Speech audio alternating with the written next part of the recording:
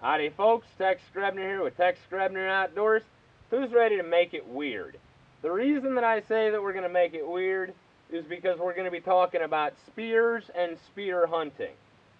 The simple fact of the matter is, spears are awesome. They are a primal and intimate weapon, and they harken back to adventure and survival. With that being said, we're going to make it weird because if you call up your local DNR or your local fish and game and you ask them what the legality of hunting with a spear in your area is, they're either going to hang up on you or they're going to treat you like you're quite foolish, because spears are illegal in much of the United States for native game species.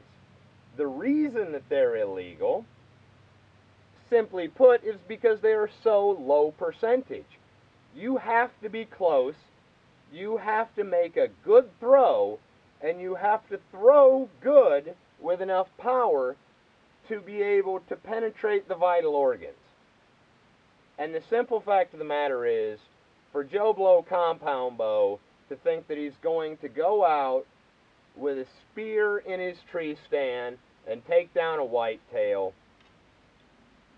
whether it is ethical or not, the fact of the matter is, in much of the United States, it's illegal because it is so low percentage.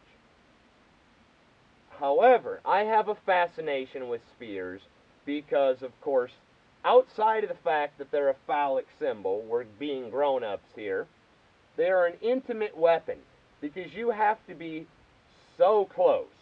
I'm talking being able to hear that animal's heartbeat close. On the ground, I would say that it would be nigh on impossible to be able to sneak up on a whitetail with a spear. Maybe you could get one under your tree stand if you were lucky. I know that it has been done. But again, spears are illegal in almost all of the states because they're so low percentage for native game. Now, you can go to an exotic game ranch and spear throw your little heart out, but the sad fact of the matter is, because it's a high fenced operation, you're not really going to get the credit that you deserve because it's a captive animal. So before you get into spears, I don't want you running out there and buying a spear, taking it to the woods and getting busted by a game ranger. You have to be educated on the legalities of spear hunting in your area or whatever area you would want to go with your spear. And spears are difficult to use. I am not going to lie to you. I normally pull my spears out once a year to ensure that I have not lost my touch. But that's not good enough. If I actually knew that I could go hunt with a spear, I would be throwing almost every day, because spears are an intimate weapon that require mastery.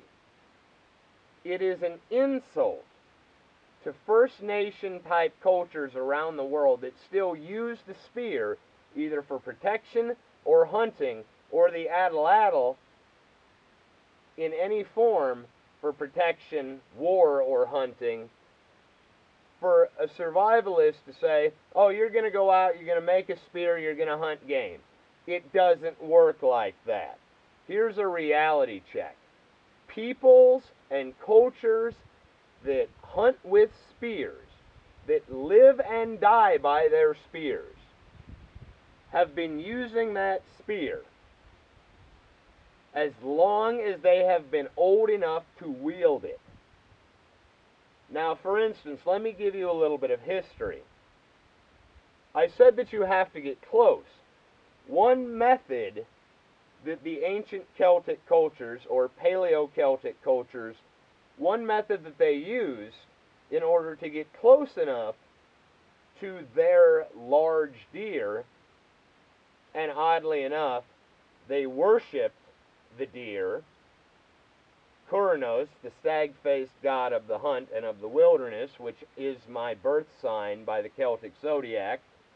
But they would go out with a deer antlered headdress wrapped in a stag robe, and they would wade out into marshes or walk around the woods and literally walk up on animals in a deer suit. And as long as that gigantic stag within the Irish or English countryside, or Scottish or Wales countryside, as long as that stag saw them from the front without depth perception, they could literally walk up with a great amount of stealth and be able to bring that thing down with a thrown spear from heartbeat distance.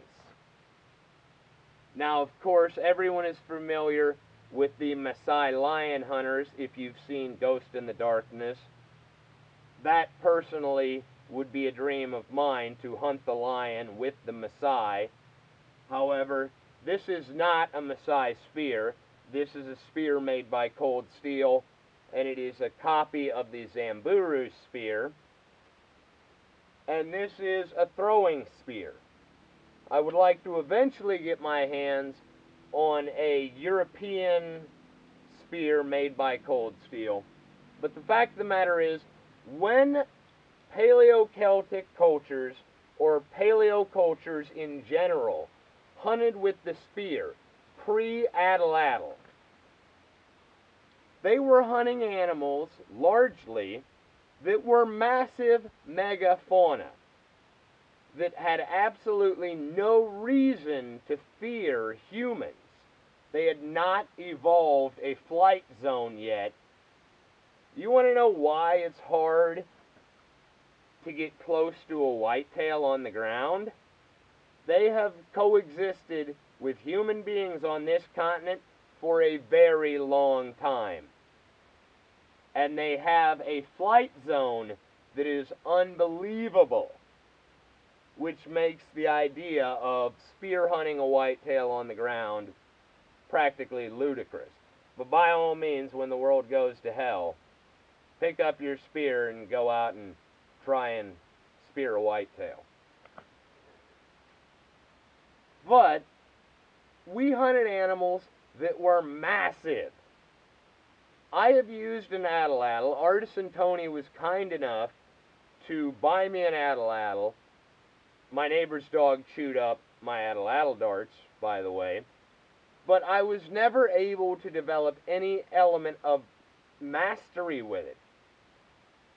But with that being said, I would say that my lethality with this Samburu spear is max of 15 yards. My comfort zone is kind of getting stretched at about, I'd say, 12 yards. With all that being said, I hope that this has been educational and somewhat mystical, because I did manage to find a beautiful place to film this. But who's ready for a little bit of spear throwing? Now, the reason that I introed the video up there is this is what is known as an arroyo. Paleo Indians on the American continents used arroyos for spear hunting. They would chase the animals up into a washout, they would corral them, and they would slaughter them with either spears or atlatls. An atlatl, of course, is basically a javelin on a throwing board, and it was not about sport for those Paleo-Indian type cultures. It was about going to the grocery store. For me, I can honestly say that this is a primal and intimate weapon that not only demands my respect, but it demands my mastery. But I wanted to put a little bit of a storyline behind why I actually started the video where I did in a washed out arroyo. I mentioned megafauna. Now currently large hooved game animals are about as close as we can come these days to megafauna. This here is your standard crossbow stop by Hurricane. This is pretty much roughly the size of the vital organs broadside on a megafauna type critter like a buffalo, being water buffalo or Cape buffalo, or an American bison. But this, if you can hit this, then sure, you could kill megafauna with a spear or an atlatl. But the fact of the matter is, this is the size of a kill zone on minor type fauna, like of course a bear or a whitetail. Elk is slightly larger, but the point is, just being able to hit that bag isn't good enough. Also, I'm going to be using a double practice point side because frankly, this, I know from experience, tears up 3D critters. Also, angle is very important with a spear because you want the angle to be very steep. You want it to go in on the top of the shoulder, on top of the lungs, and come straight through and out the bottom side. So hitting it here and then coming straight through out the bottom side is pretty much what you want. You want it on the top side because the angle of the spear, unlike an arrow that is going to have a much more flat trajectory, especially because it is not a muscle-powered missile, but your spear is going to be hitting right about here. Now I'm going to intentionally try and hit the kill zone just for bragging rights, but ideally on minor fauna you would want to be hitting on top of the lung right about here rather than down here on the IBO. So anyways, I've got a practice spear back there.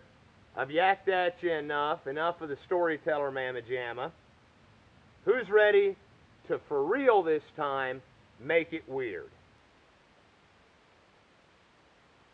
Now I could take you out and just throw into some hay bales and we'll make believe we're hunting the megafauna.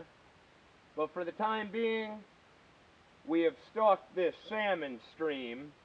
Yes, there's salmon in that stream. And we found a Kodiak brown bear, roughly 10 yards, maybe 11, that was fishing. And your fearless hero has stalked within spear range.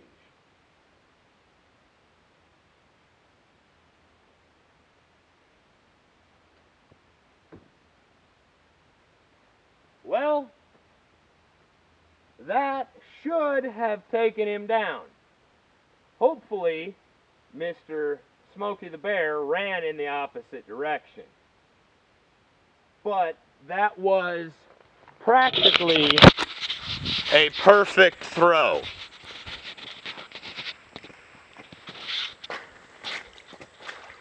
As you can see here, I'm breaking the line of the kill zone,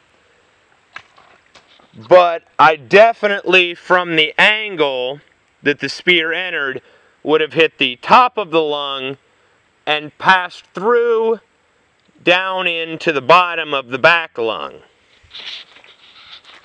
But keep in mind, you may get to see me miss, because as I said, Spears are very low percentage. Now you may notice, spears take a large amount of movement. And you just saw me get tangled up in some brush behind me, which makes spears very difficult to use.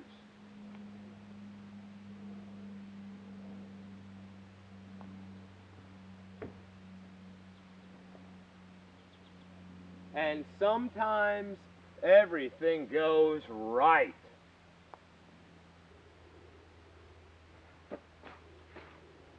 Man, I couldn't have paid for a throw as good as that. Quartering away.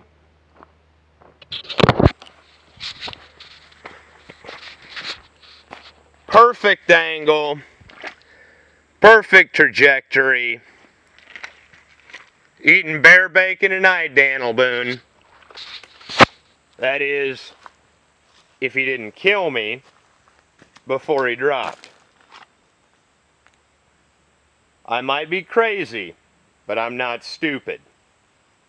If you're going to spear hunt, do it legally and carry a backup gun.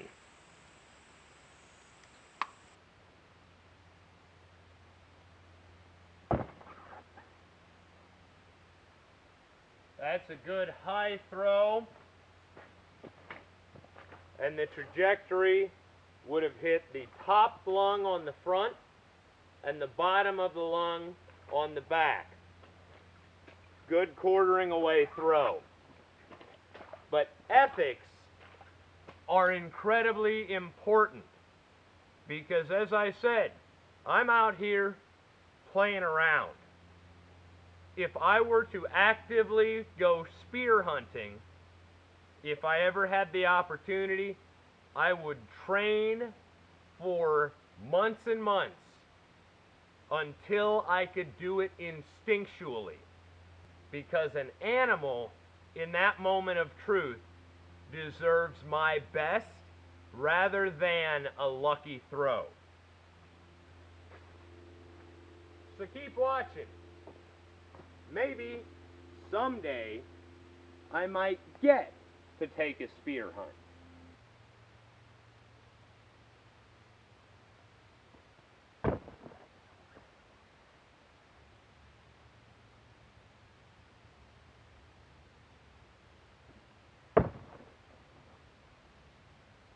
That's another really good hit. High on the body so that the trajectory would carry the spear into the bottom of the back lung. Just to give you a quick look at this,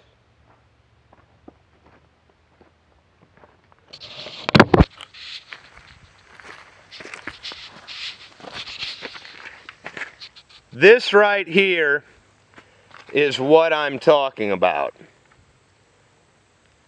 High on the body so that the angle of the spear would have come out down here.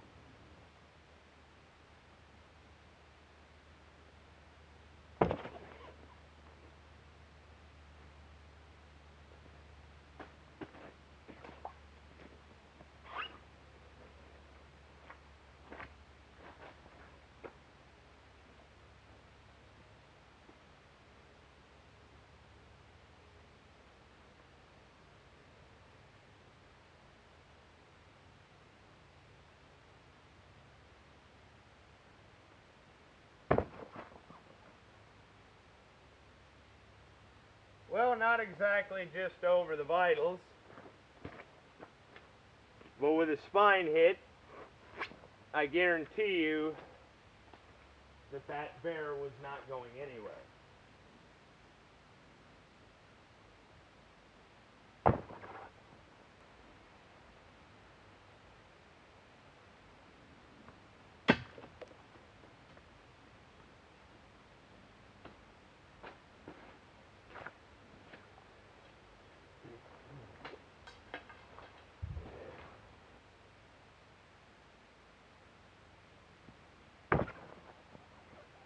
That's a pretty good throw.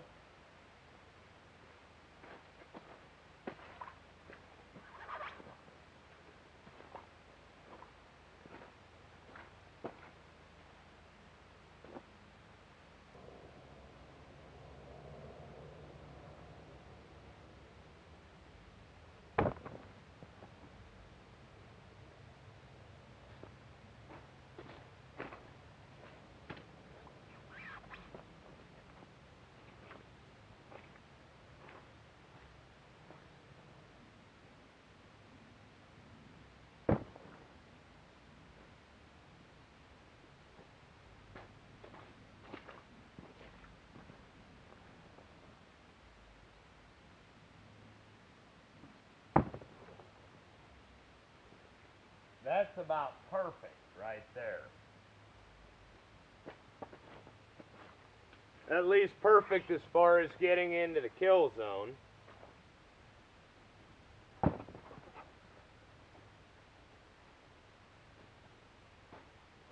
Damn, that was a good throw.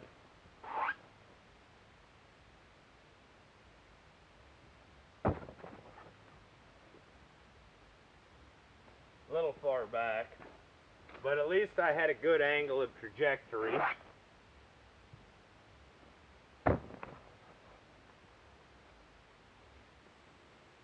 I figure one more throw, end on a high note.